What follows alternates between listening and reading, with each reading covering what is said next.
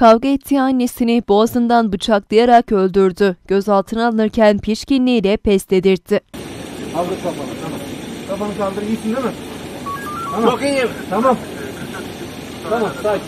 Denizli'nin Güney ilçesinde yaşayan 68 yaşındaki Şadiye Rüzgar'dan sabah saatlerinden itibaren haber alınamadı. Yakınları akşam eve gittiklerinde kadını yatağın altında hareketsiz bulunca durumu polise bildirdi. Olay yerine polis ve sağlık ekipleri gitti. Eve giden ekipler kadının boğazından bıçakla yaralanarak öldürüldüğünü belirledi. Ekipler maktulün oğlu Gökhan Rüzgar'ı cinayetle ilgisi olabileceği şüphesiyle gözaltına aldı. Psikolojik tedavi gördüğü öne sürülen ve daha önce de annesinin evini yakma girişiminde bulunduğu belirtilen zanlının ifadesinde tartıştıktan sonra annesini boğazından bıçaklayıp motosikletiyle kent merkezine doğru kaçtığını itiraf ettiği öğrenildi. Kadının cenazesi incelemenin ardından morga götürüldü. Neden öldürdün anneni?